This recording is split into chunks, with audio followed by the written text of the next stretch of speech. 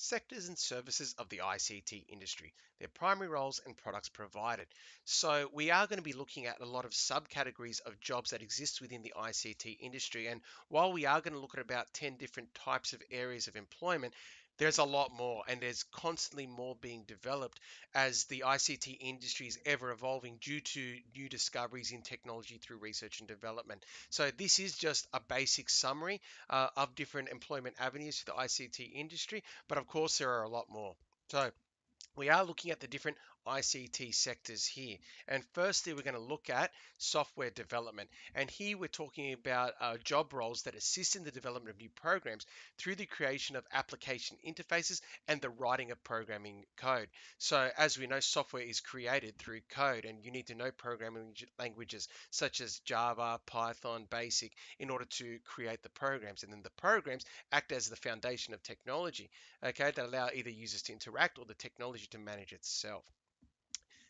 Very similar to this, then, we have computer science. Okay, and here we're talking about individuals who manufacture a new technology in relation to the hardware and supporting software. So, as we're saying with supporting software, there they would interact with software developers to create that software side, or they may do a bit of software developing on their own. But we're also talking about the technology side itself, the physical technology, putting those chips in and adding different hardware components to create new physical technology as well. So, this is done in order to satisfy market or organizational needs. We create new technology, and sometimes a lot of computer engineering is getting existing technology and making it more efficient to a user or business, or minimizing the size of technology. As you know, iPads are always getting thinner, and your MacBooks are always getting thinner. Chips are getting smaller, so we can make smaller laptops. Okay, that's all a part of computer engineering. Next, we have infrastructure. And in infrastructure, we're talking about job roles that install the required hardware and cabling necessary for organizations to establish a network connection. These days, if you're not connected to the internet, you're pretty much isolated from the world. We need an internet connection. Now, obviously, we all have ones in our home, but for businesses, needs to be even more tightly constructed. Okay, it needs more secure lines so that the business can operate, so that they don't fall offline, and oftentimes as well they're communicating with businesses overseas. So we're talking about the installation of cabling and routers and all of that that allow for the business to obviously stay connected within their internal network as well as to wider networks through the internet. This may include the implementation of telecommunications as the foundations for online platform. So here in Australia, we've got the NBN network that we've got an optic fiber cabling coming out from our business's physical site and connecting to the optical fiber cabling in the street, as well as Wi-Fi connection that connects us to satellites in the sky. All of that so that the business has the technology to stay connected to existing networks. And obviously, people need to set that up, and that's what infrastructure is all about. The fourth area we're going to look at here is information security, and this one's just booming at the moment as we have kind of lots of global businesses, and these global businesses all exist on the internet, but through the internet, it's kind of giving these tunnels into the businesses where unauthorized access can be made in order to get into that business and steal data, okay, and gain that unauthorized access. So there is big money in the information security industry who protect an organization's data, okay, using a variety of methods such as login procedures, firewalls, encryption, and backup. Okay, these methods need to constantly be updated to stay ahead of hackers, and also need to redevelop new methods that hackers might not know of to keep ahead of the game. So it's a constant ongoing process to keep in front of those who may wish to get unauthorized access into a system. So it is big money in the information security industry, obviously also known as the cybersecurity industry, in order to protect the data of these multi-billion dollar businesses as well as smaller scale businesses as well, to protect the data of their clients and their own financial data as well. From here, then, we've got robotics and AI, okay, which is the manufacturing of robotic hardware, which is supported by artificial intelligence, okay, which may use technologies such as neural networks and knowledge bases, okay, and then these technologies can assist both individuals and businesses through the automation process of doing tasks for the individual and or businesses, okay. As we know now, cars are developed through assembly lines, okay, and those robots on the assembly line put the cars together, and they operate on their own accord and use their own sensors to see the actual car as it's being developed and put the parts in, making it safer for people and restricting them from doing more dangerous jobs.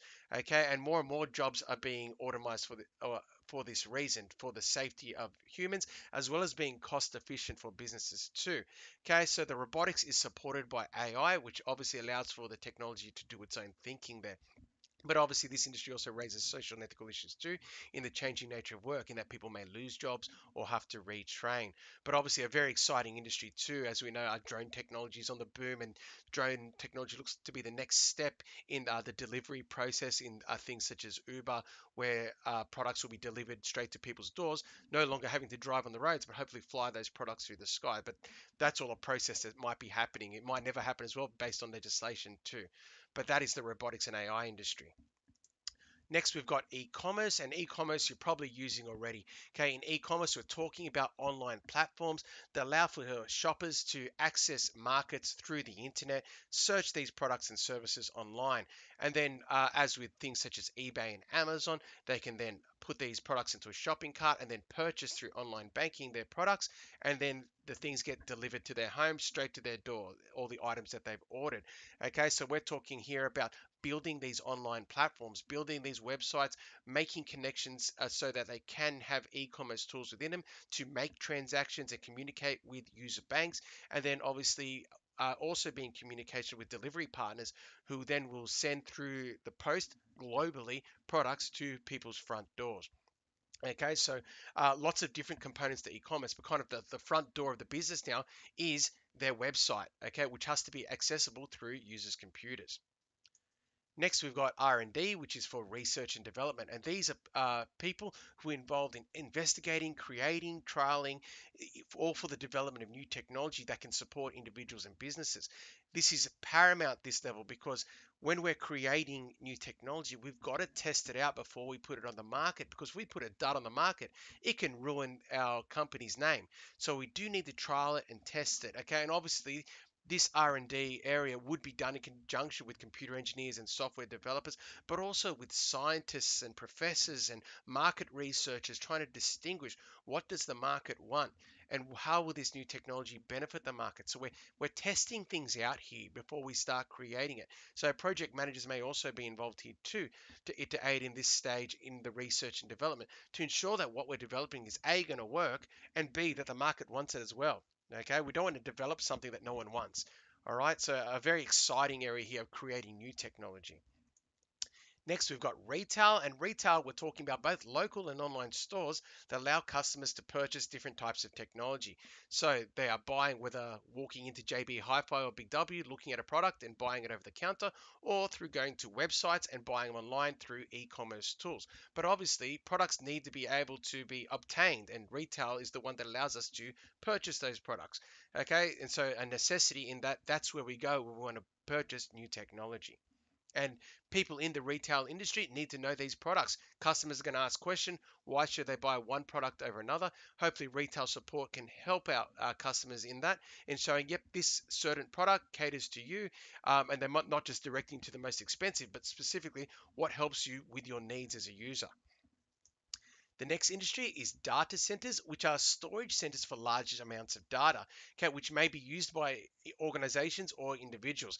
And a good example here is cloud technology. And a lot of businesses and individuals are using cloud technology to not only store their data, but back up their data as well. Many businesses use Google Drive as their online platform for creating their documents, and pretty much all their documents are then stored in the cloud in Google Drive servers, which are located all over the world. But then also people also use iCloud for the backing up of data, backing up their data that is saved on their system, and then it automatically syncs with a server at Apple and keeps pretty much everything on their desktop backed up and emulated on the server at Apple as well. Okay, so protecting data there. So these data centers obviously store, heaps of data there, but then they would need to be supported by information security businesses and cybersecurity businesses to protect the data of all these millions of individuals who are storing their data in these data centers. So I hope you can also see here a bit of interconnection here between industries. The final category of job we're looking at is then ICT service. And then this then also relates to what I just said about retail, and that people need to know about products and how to support products when purchasing, but also about when working in organizations that use ICT as well.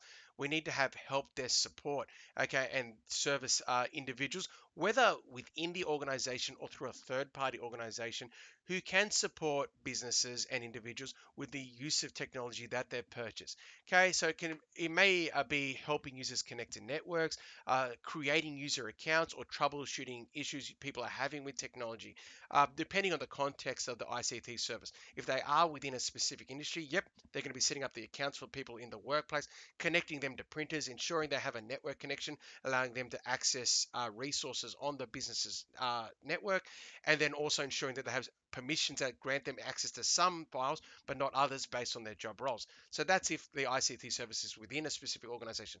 But if they're an external service, it might be that they support a specific product. So when you have an issue with your iPad, you contact Apple's service and they help you fix your iPad and get you back online the iPad, and that's all they help with their specific products or service that they supply you or your business. So it's kind of twofold. It can be first party or third party there. So I hope this video is giving you an understanding of the just 10 different sectors and services of the ICT industry. As I said at the beginning of this video, there are a lot more and there's a lot more being developed because it's such an exciting industry.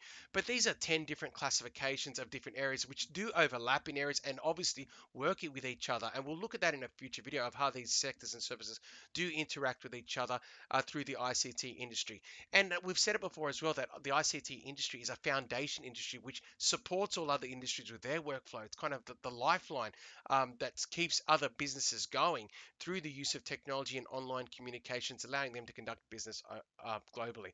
So I hope you understand, obviously, how these 10 different job roles play a role in that and just how exciting of an industry the ICT industry is. And I hope this gives you some guidance in which direction you may wish to go to once you finish your studies.